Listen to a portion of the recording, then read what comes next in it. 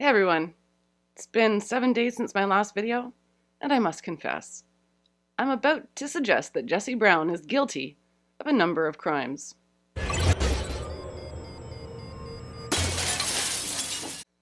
Alright, so who is Jesse Brown?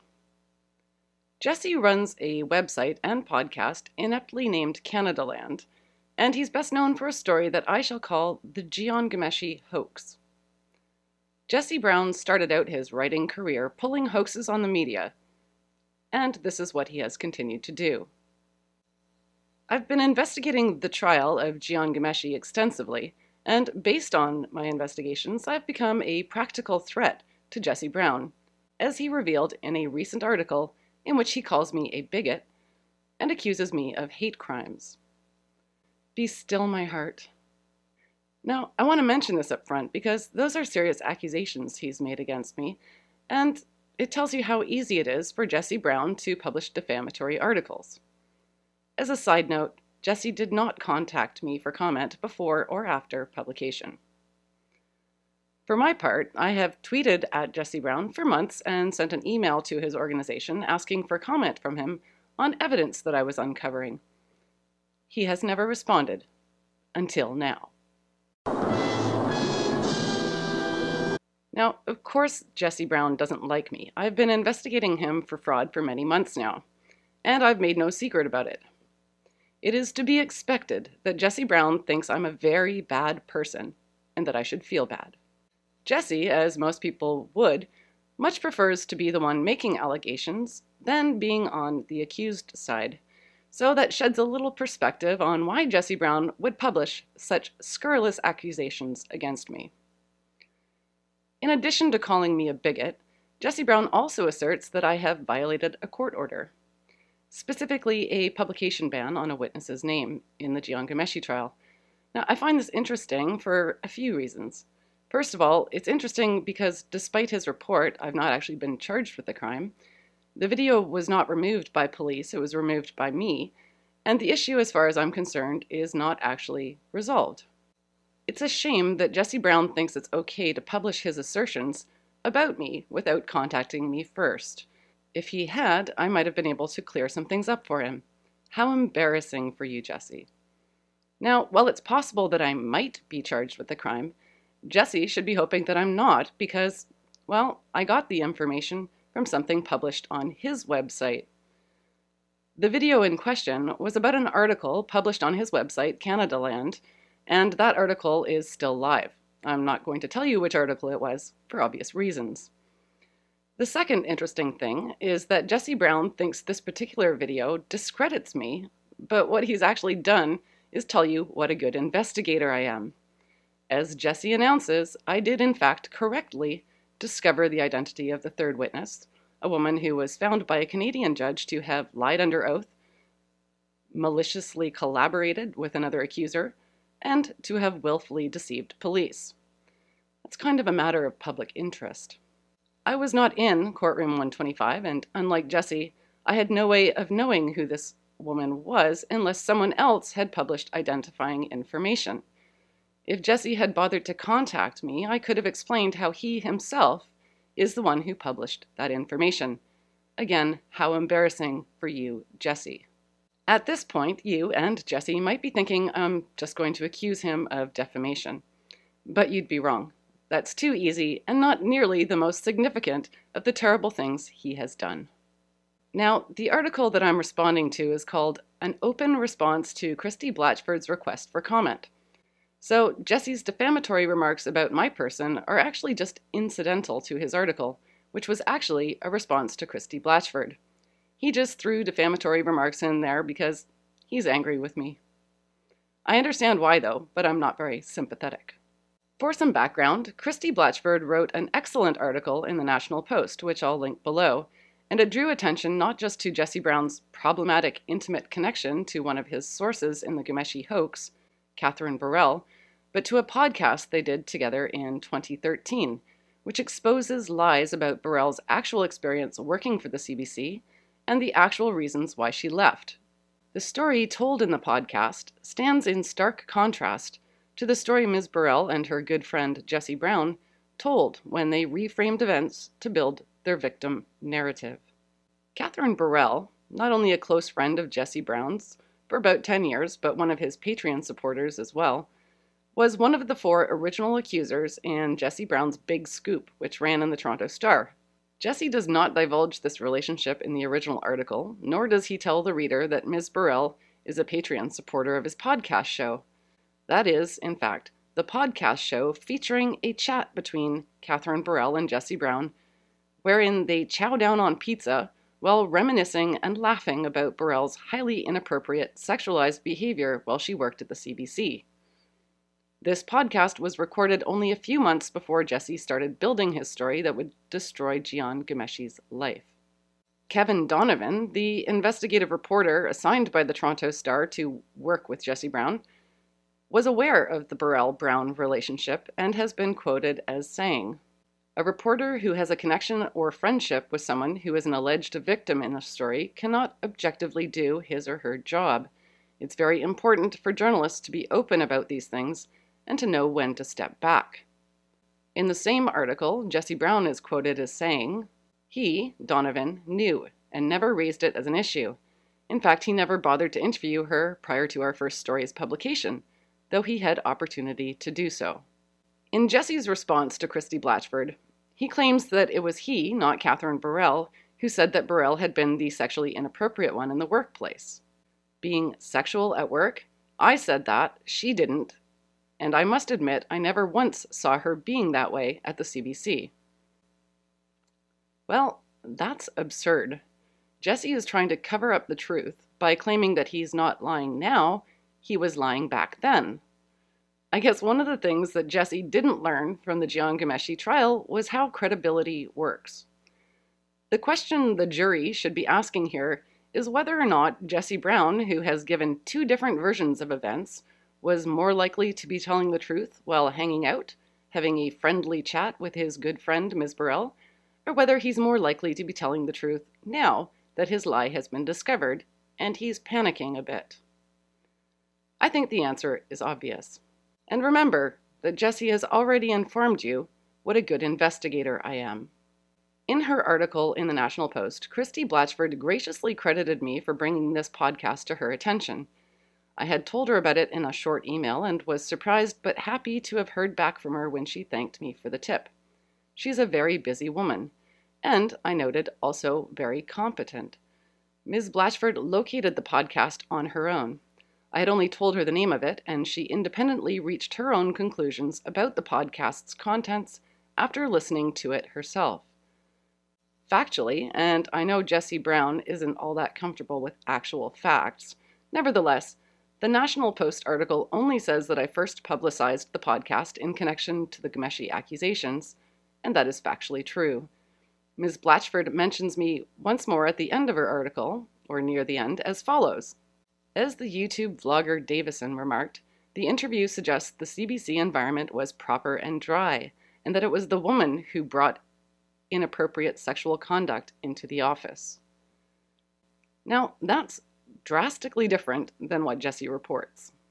Beyond your hypothetical speculation, all the piece is based on is an old episode of my podcast and on YouTuber Diana Davison's theories. Why wouldn't you get a quote from a legal expert? Or even ask Kathryn Borel herself for comment? Why would Christie Blatchford need a legal expert to tell her what she heard on your podcast, Jesse?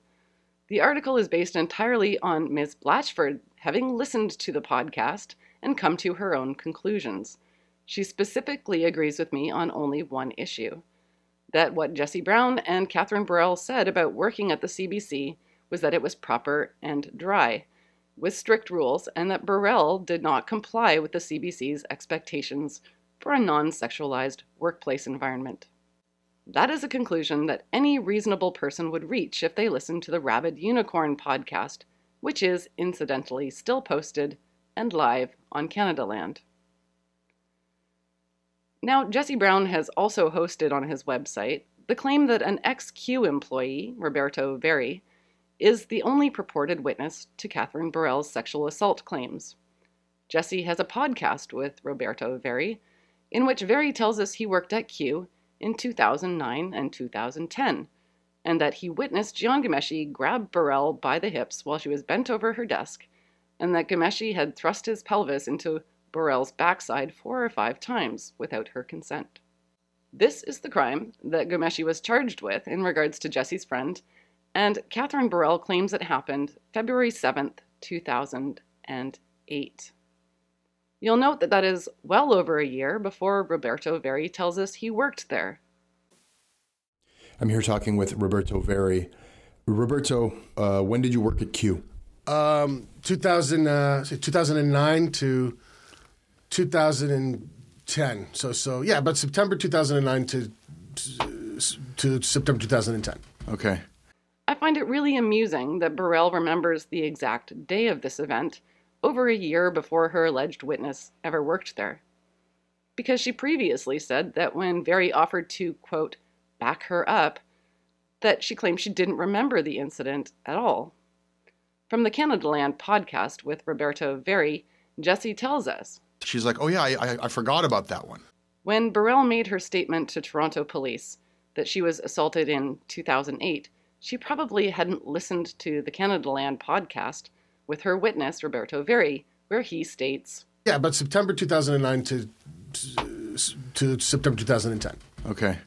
Speaking of credibility issues, Kevin Donovan, of all people, published in the Toronto Star that Roberto Veri was in fact the witness in the trial.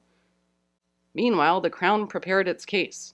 Borel's testimony would be the main part of the Crown's case, but unlike the previous complainants, there was a witness and a paper trail. Dun dun dun. The witness, Roberto Veri, who had worked at Q, has previously said publicly that he witnessed Ghomeshi's actions. On Wednesday, he told the Star in a brief telephone interview he was going to testify if the case has proceeded to trial. In November 2014, Veri had told Jessie Brown in an interview for Brown's Canadaland podcast what he saw on February 7th, 2008, in the Q studio. Oh, man. So, Veri tells us he worked with Borel 2009 to 2010. Right at the beginning of the podcast, it's not like Donovan even had to listen to the whole thing to investigate these allegations. He just had to listen to, like, the first few seconds after the intro. I feel like I'm taking crazy pills. So, Jessie Brown, I'm going to suggest that you are guilty of conspiring to commit a crime and of aiding and abetting criminals. Perjury and false accusations are actually a crime, despite the fact that they're almost never prosecuted. Kevin Donovan, I accuse you of being a bad reporter. Additionally, Jessie has also published that Marie Henein, Ghomeshi's lawyer and widely viewed as one of Canada's top lawyers, tried to bribe a witness to accomplish a goal that couldn't actually be achieved. Jessie says to Ms. Blatchford, "You wrote, I'm guessing, and only guessing, your interview with Borel may have had something to do with the Crown agreeing to withdraw the charge against Ghomeshi. You were guessing wrong. As has been reported elsewhere, it was Marie Henein who came to the Crown peddling an apology from Ghomeshi. I've heard that this offer followed an earlier overture from Henein to Borel. It seems Ghomeshi was willing to pay Borel to drop the charges. Borel refused." Now, this is obvious nonsense. Kathryn Borel was a witness. She's not the one who pressed the charges, and as such, was not in a position to drop the charges. Only an idiot would be confused on that issue. An even bigger idiot would publish it as if it was true. I've heard, without consulting a lawyer to find out if his lie was even possible in the context of the Canadian court system. What Jessie Brown published implies that a lawyer of Marie Henein's caliber and experience tried to bribe a witness. Why do people keep believing his crazy stories? While Jessie asks Christie Blatchford why she didn't consult a lawyer, I'll pose the same question to Jessie Brown. Why didn't Jessie ask a lawyer first whether or not his lie was even plausible? You'd think that if he was going to publish a lie, he'd at least make it a good one. Jessie Brown fans should now feel great disappointment. Your boy can't even come up with a believable lie. Oh, wait. Jessie's supporters #believe him. Do we now feel pity or disdain for them? I can't decide. Jesse Brown published that Ghomeshi was the one with credibility problems, but if that was true, there would be zero incentive for the prosecutor to accept Hennon's offer. Jesse is wrongly assuming that the question here is why Gion's lawyer asked for a peace bond, saving her client money, and he should be asking, as Christie Blatchford did, why did the prosecutor agree? That's the actual question. Maybe Callahan not only saw the Rabid Unicorn podcast, but saw the Roberto Veri one as well. There's a big difference between February 7th, 2008 and September of 2009. He was probably concerned that one of his witnesses didn't even work in the office until 8 months after what he claimed he witnessed. That he didn't share these practical concerns with Ms. Borel just shows what a nice guy Callahan is. Hopefully, Callahan wasn't as nice to the Toronto police, who somehow didn't investigate thoroughly enough to find out when Roberto Veri actually worked there. One of the things we've clearly learned from both Ghomeshi trials is that the Toronto police didn't actually investigate the accusations before they laid charges. The prosecutor, Michael Callahan, paid the price for that in the first trial, where all his witnesses betrayed him, and the public were putting a lot of pressure on him to get a better result in round 2. Callahan was under pressure to get something, anything, to appease the foamy-mouthed protesters who wanted their pound of flesh. The activist public had made it clear they wouldn't tolerate another acquittal, they wouldn't tolerate another accuser being cross-examined, they wouldn't tolerate charges being dropped, and they would hold the prosecutor responsible if another accuser was found to have lied under oath. Michael Callahan was in a very difficult position. I'd say he pretty much needed a miracle, and Ghomeshi offered him a way out. I'm going to bet that Ghomeshi is really fucking tired and still wanting to properly grieve his father. You remember, his father, who passed away mere weeks before this entire nightmare began. Do you remember that? Ghomeshi lost his father only 3 weeks before his public life was shredded, and most of the people he thought were friends turned against him. Now, this is, of course, just my speculation on how the decision was made, but at least it's a feasible speculation, unlike Jesse Brown's. At least my theory fits with how the Canadian legal system actually works. Reminder again, as Jesse has graciously pointed out, my investigation into this case and my speculations about it have turned out to be correct. About something I shouldn't have known. So, I'm a pretty good guesser. I don't know why he thought his accusations against me would damage my credibility. So I'm going to finish this video by suggesting again that Jesse Brown is guilty of one more crime, violating a publication ban and printing identifying information of a witness in the Ghomeshi trial. It was, after all, an article on his website that led me to correctly figuring out who she was. Not only that, it was what was said in that article that made me think that making the video was important to the public good.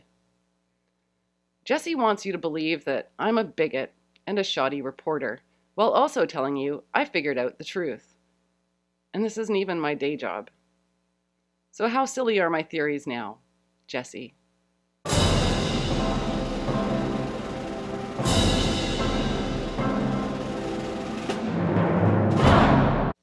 So, for those of you who are wondering what good the Toronto police are, just remember this. Policemen stop traffic, policemen stop crime.